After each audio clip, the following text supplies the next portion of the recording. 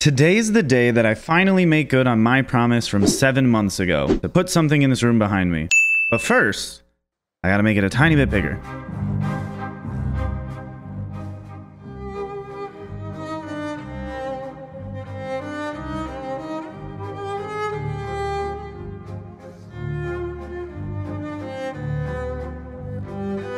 As every project for me tends to go, I've immediately run into a problem. Mobs keep spawning in and attacking me while I slowly try to expand this room. You see, being the lazy individual that I am, I have come to the conclusion that I cannot possibly be bothered to place and break torches as I go, so I came up with a far simpler solution.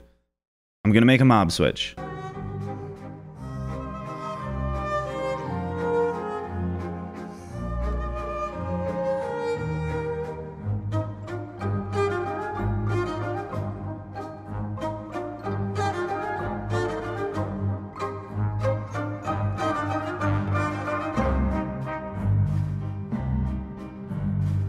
Despite the fact that I absolutely abhor these villagers, necessity is the boomerang that always brings me back. And similar to the end dimension in the last episode, the mob switch here is going to be zombified villagers as well, because, well, I don't want to deal with shulkers. I just need him to get into the minecart so I can get him over to his new home, which he's sure to love. I'm definitely going to need more of these guys, so let me just cart them over. Huh? I'd forgotten the beds. Time to move the rest. And after a brief amount of waiting around, the adults have made some babies. Good job, guys. Now let me just name this cat. And this dog I've had sitting in this corner for ages. Say hello to the internet, Cerberus. You dog, you.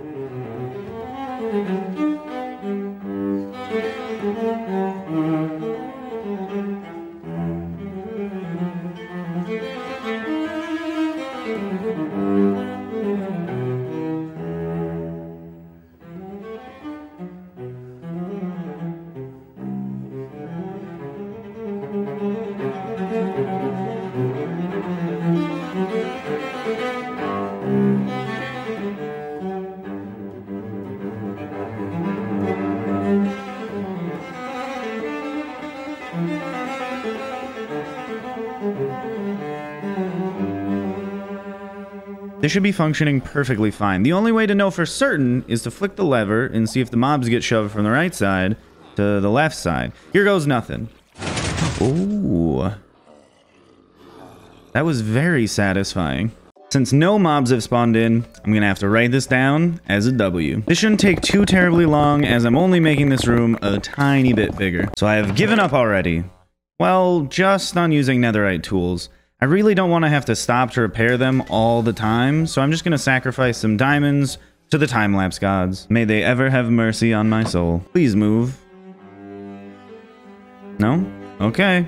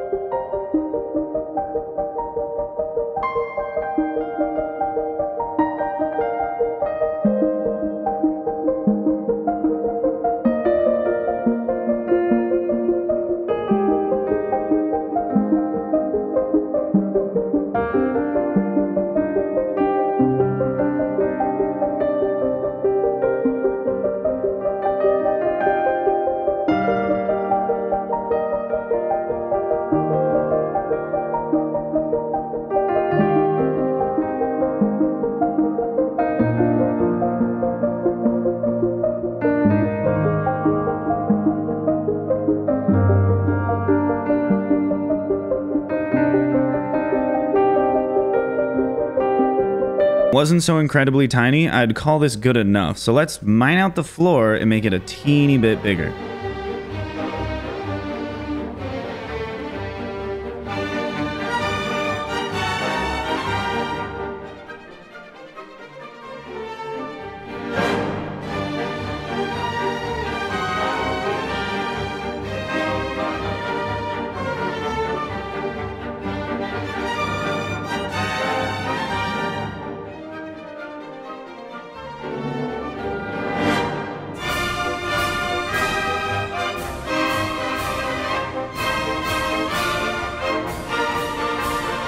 I mined out a little ring around the outside of this here room that I can fill with water to make a water skirt type thing.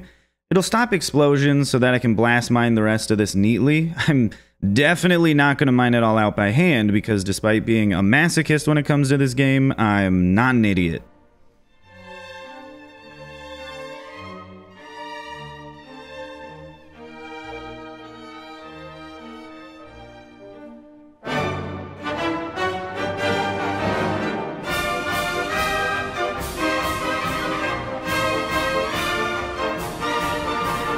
Okay, so maybe I'm a tiny bit of an idiot because I made this weird contraption to mine with, and it's fun, but also it's really stupid.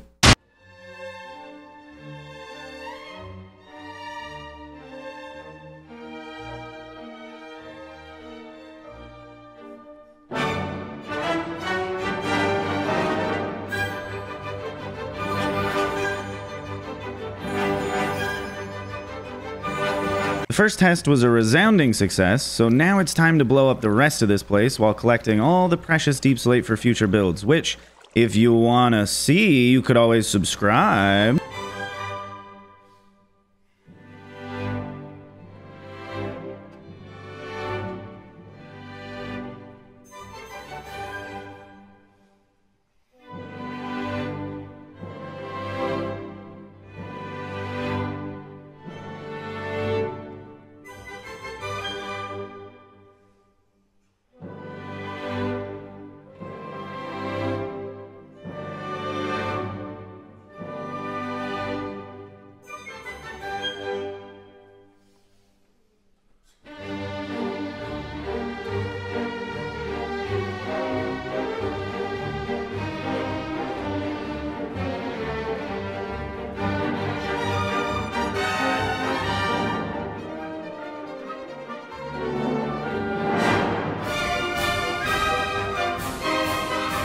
If for some really odd reason you want to watch me dig the entire hole in real time and not as a time lapse, you can watch all my previous hole digging live streams on my channel. If you're interested in watching the future projects as they unfold, make sure to tune into the daily live streams. But for right now, I'm going to skip building something here and make an item sorter because I have just the worst chest monster ever. So let's dig another hole. I'm tired of this, Grandpa. That's too damn bad! You keep digging!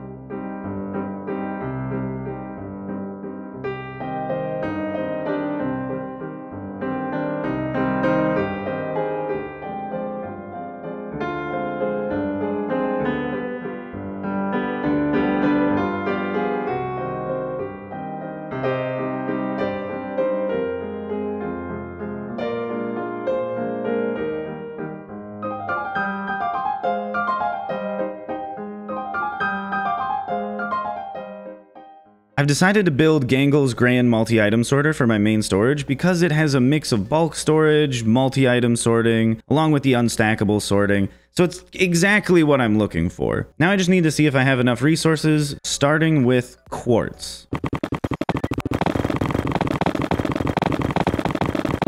And that's all I have.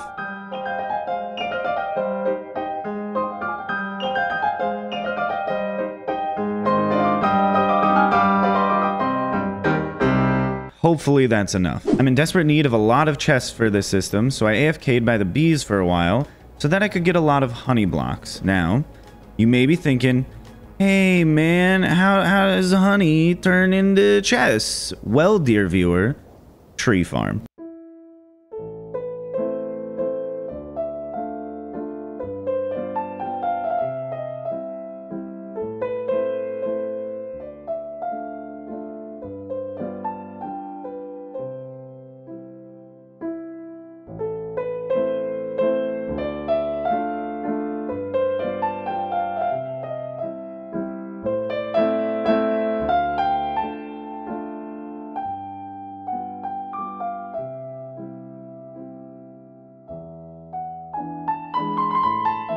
This dual core spruce tree farm is an Ilmango design and has been my favorite tree farm for the past couple of years. And I believe this is the 5th time that I've built it. Anyways, it makes about 36,000 logs per hour, so I shouldn't have to run it for very long to get all of the chests that I need for the multi-item sorter.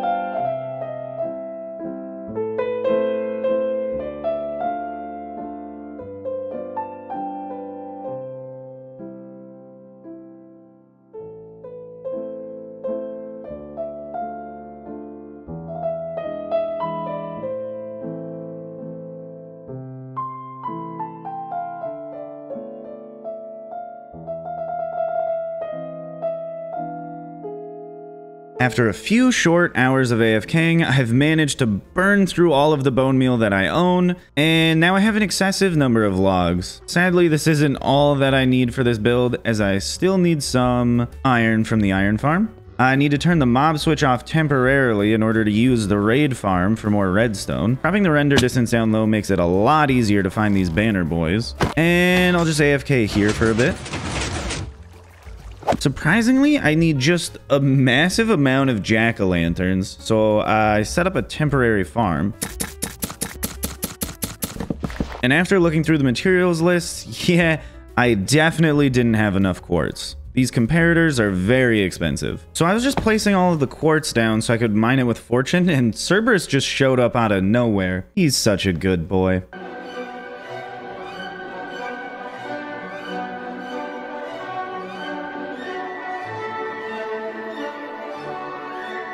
Change of plans. No longer building Gangle's Grand Multi-Item Sorter because I'm building Gangle's Grand Multi-Item Sorter version 2.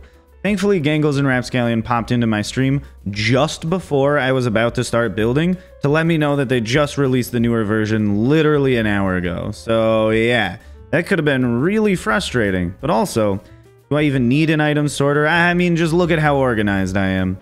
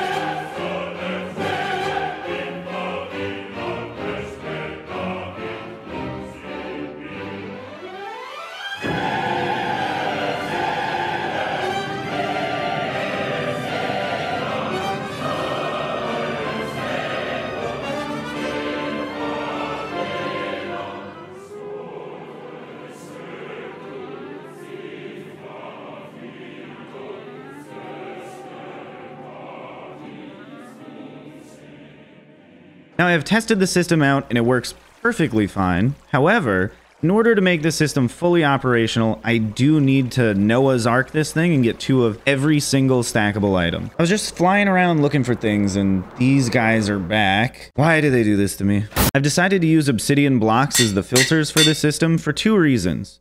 They're pretty useless, and I have over 1 million of them. Not only must I get 2 of everything, but I also have to organize it in some intelligent way like this. All of these items are going to be stored in the same chest, so organization here is very important for organization in the long run. Thankfully, Cerberus is here to keep me company because this is going to be the most stressful part by far. It is kind of satisfying to climb on top of a giant pile of redstone components and have some idea of what the hell is going on.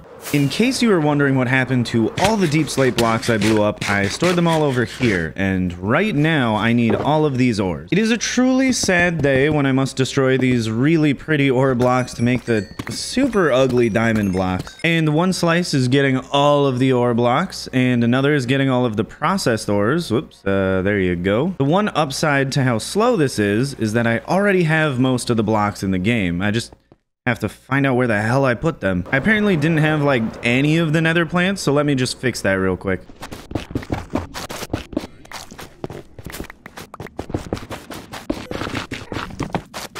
I hate bastions so much. And then we set the filters. Perfect. One thing that I underestimated is how annoying it is to collect every single copper block. Why are there like 1,000 of these things? I should really make a wool farm because standing here like this for 2 hours makes me feel like an idiot. And just like that, all the wool blocks are accounted for. I have to go back to the end because I think I left the coral there. Nope. Nope.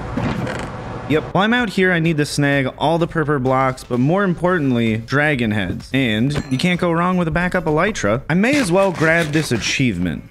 I'll take that and that. I kind of don't want to cover up these components with decorations because it just looks super awesome. It's giving me the early 90s see-through Game Boy aesthetic. Yes, I did have to kill all of the corals to get the dead variants, and yes, it did make me quite sad. Just running some of the items that can be sorted right now through the system, and I must say it's very satisfying to watch this thing in action. Since I have to collect all the stackable food, I thought I may as well take some time to relax and catch some fish. It is weird that you can see the salmon and they will never bite the hook.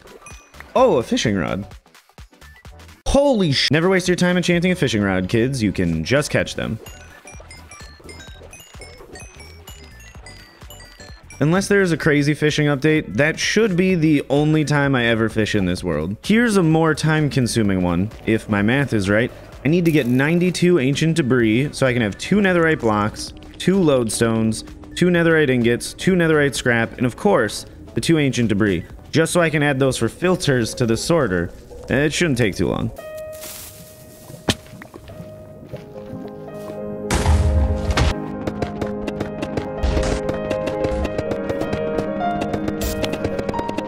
And to address this, since I was asked the last time I went ancient debris mining, I do have a texture pack that makes the ancient debris blocks pink.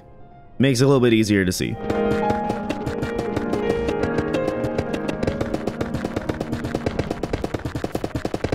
That should be enough. Let's make a rare items section, which still needs nautilus shells. Oh man, that's 1, that's 2, that's 3, that's 4, and 1 more for good measure. Despite having like 20 backup beacons, I didn't actually have any leftover nether stars, so it's time to grab a couple. There we go, and you can keep my extra skull. Since I'm in 1.18.1 still, the best way to get enchanted golden apples is by looking for desert pyramids. That's the first one, that's the second, but I don't really feel like looking for any more. And now it's time for all the rest of the colorful blocks, which includes all of the candles, even though I like to always forget about them. Now I can finally sort pretty much all of the items. While the system is running, I've finally come up with an interesting decoration idea for this hole in the middle of the sorter that should look nice, but also still let me look into it to see the redstone.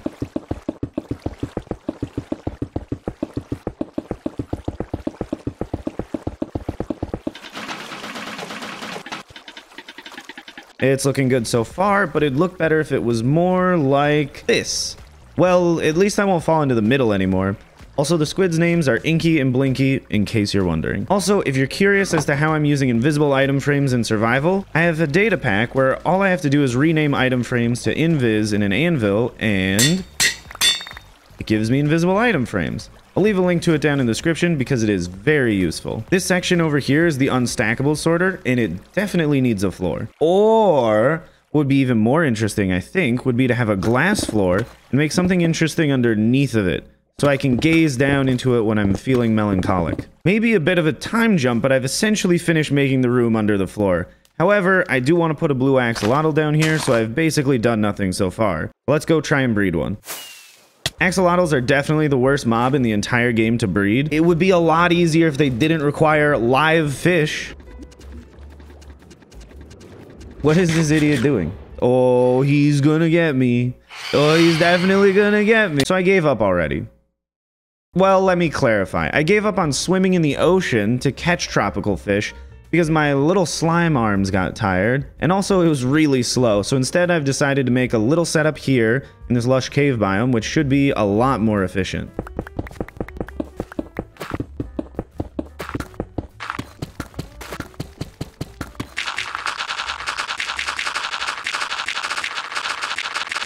It's working beautifully. The odds of getting a blue axolotl are 1 in 1200, which is better than getting a shiny Pokemon, but will still probably take a while. Hopefully, I can get one in under 1,000. The breeding is going perfectly fine, although I have been at this a little while. I have some sad news, and please don't hate me for this, but I have to reduce the axolotl population. As you can hear, the sound engine seems incapable of keeping up with all the noises these guys are trying to make, which is why you can't even hear them get hit properly most of the time. Currently, I'm at around 600 axolotls, so I'm going to reduce that to around 200 and continue breeding from there. Hey kids, it's dinner time. I got your favorite tropical fish. I had the biggest brain idea of my life, and what the heck is going on? So I had the biggest brain idea of my life. I was just getting stressed out that I couldn't see the blue axolotls, was maybe losing them amongst the sea of their brethren. So I made it. I can't see any of them unless they are blue. I went to college for 6 years. How are there already so many of you? Is this a lot? It seems like a lot. Let's see if there are any baby axolotls suffering from infant methemoglobinemia.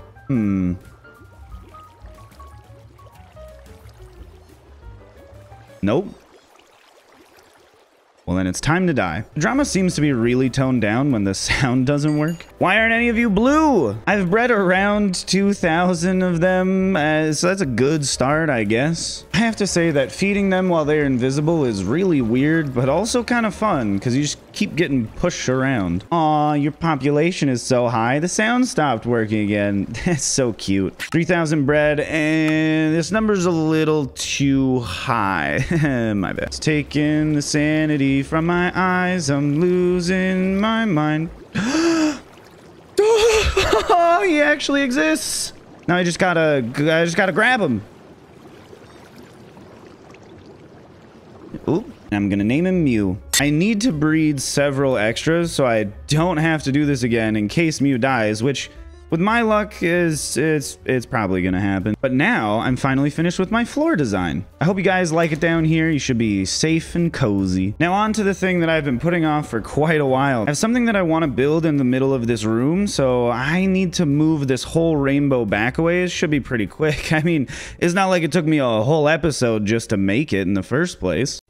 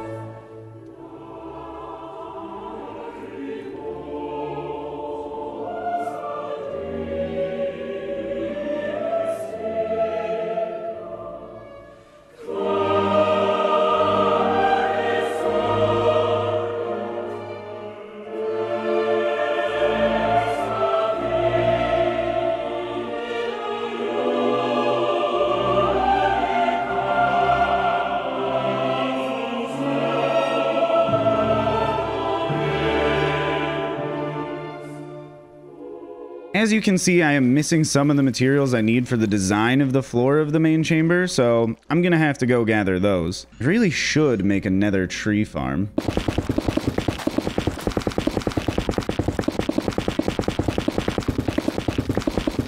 I should also make a wool farm because, well, I feel like an idiot for doing this all manually again. So in third person, it is kind of a fun little mini game for testing your coordination. And now that all the materials are collected, I just need to break some bedrock and construct the swirly twirly vortex.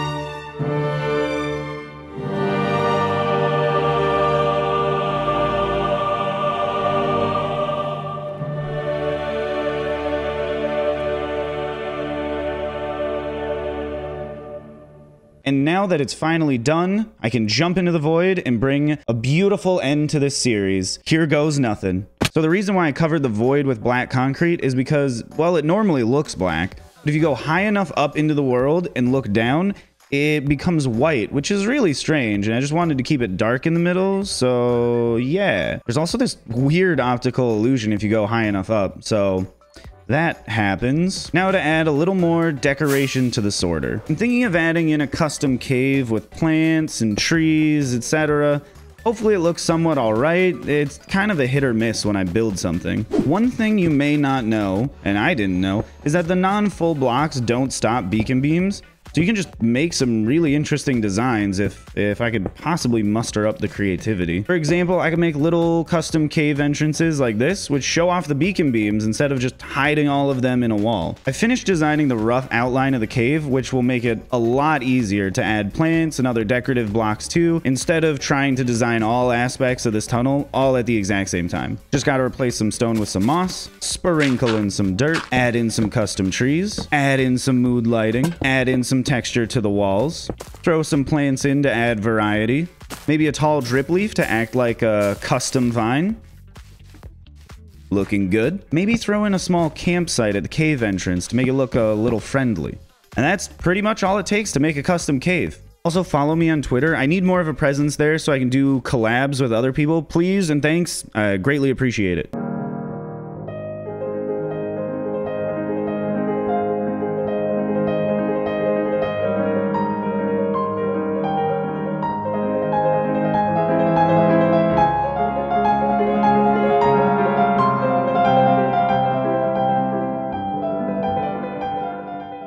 Hey, I see you there enjoying this video. If you want to see the next project, then make sure to like the video. It's free and it helps a lot. And if at least four people smash that subscribe button, I'll make an episode 8 to this series. Hopefully before next year. No promises, though. Come to the live streams. So, I'm once again plagued by unexpected animal death in this game. Apparently, the axolotls crawl under azalea bushes. I would say they permanently get stuck there, but the death they experience when they dry out seems to release them from their suffering. And problem solved. This game really does have it out to get me. Mentioning segues, I still need to gather some mob heads for the item sorter. So I went out, designed a mob sorter and a mob head farm, and attached them to Ilmango's dispenserless mob farm. So yeah. Segues.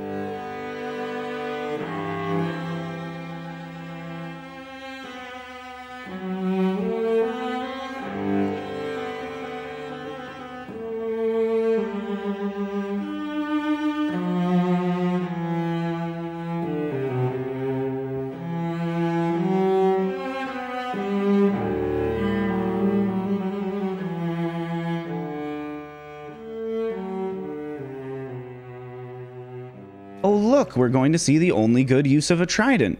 I do have to stand around aimlessly waiting for a thunderstorm, but at least when one shows up, I get these fancy buttons to choose what mobs I want in the blast chamber. Oh boy, do I love being AFK. Okay, I got some lightning, so I need to do this as fast as I can. Give me a creeper and a zombie, charge him.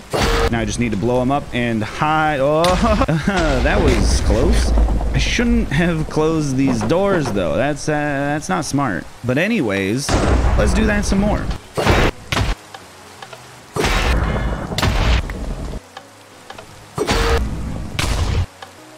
Oh, let's see why my creepers aren't showing up. Are you serious, Enderman? And the lightning part of the storm is over already, sadly. I do want a few more mob heads, so I'm gonna have to wait around for another 5-10 hours, I guess. I'm going for an even bigger brain strategy this time. Instead of charging creepers one at a time during the storm, I'm going to just name tag a bunch of them up here, charge them all at once, and then blow them up one at a time in the future. This is a clearly superior decision, but sadly my feeble mind didn't initially grasp it, or I could have saved a few, I would say hours, but it's been days at this point. I mean, I can only squeeze so much juice out of this melon. I've decided to name them all Dinnerbone because, well, I think it's funny when they're upside down.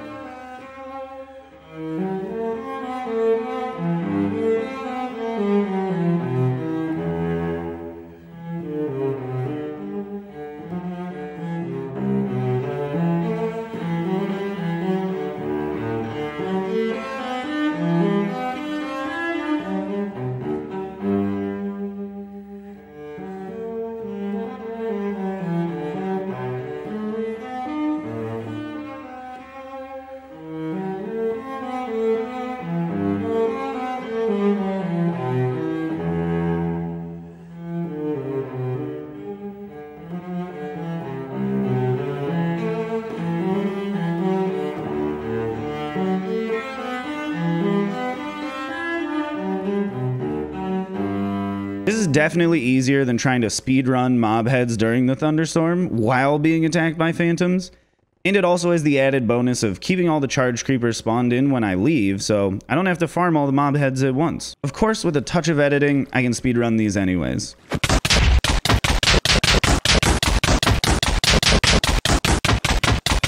I think my favorite part is watching all the charged creepers move to the lower holding cell. It's just, it's really satisfying.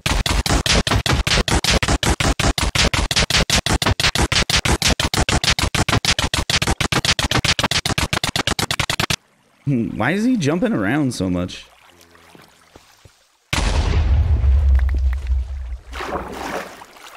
Well, I suppose this is a good stopping point. One thing that I want to do quickly before I end this episode is transform the nether portal, because I haven't really seen anyone actually do that in hardcore. I've seen quite a few people using the stacked glass fog method to make a pseudo nether portal, which is interesting and all, but I want to actually transform the nether portal, which means I get to finally dip my toes into update suppression.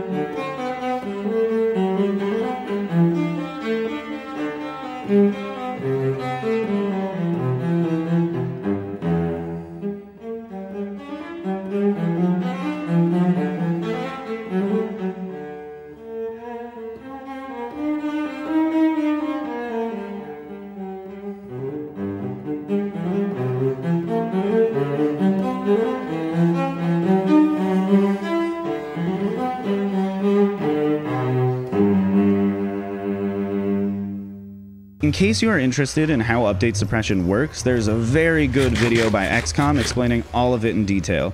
The main gist of it is that all of these rails are budded, and since the game can only handle so many updates at once, the game fails to properly update the block that you break because of all the updates to all the rails. If that makes sense to you, great. If it doesn't, I'm sorry. Please watch the XCOM video. As everyone knows, a nether portal needs to be linked, so this one here also needs a 1980s teen movie makeover.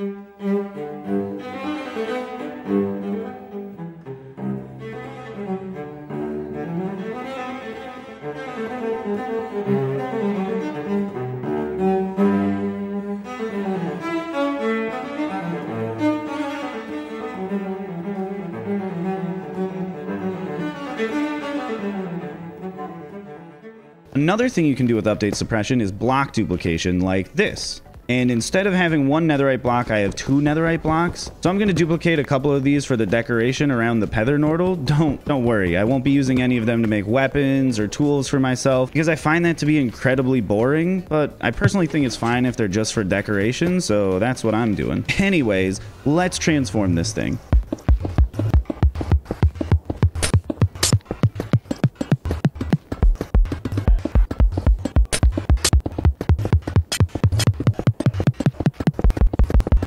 Update suppression is a really fun mechanic, and I'm sad that it's patched out in 1.19, but there's another thing that I wanted to make using this mechanic's block duplication before updating, and that's a Betherite Neekin.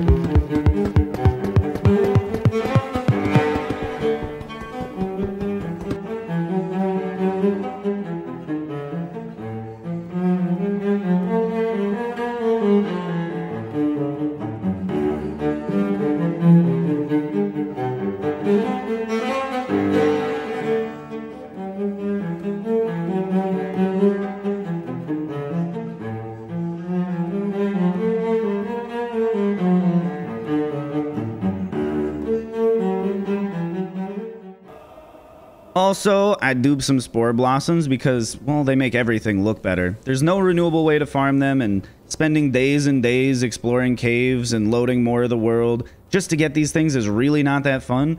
If you guys have any ideas for a fun way to make these renewable, please let me know down in the comments. I might just add a mod or data pack to add that in, and either way, leaving comments is free. The interactivity helps the video get more impressions, so thanks for leaving them.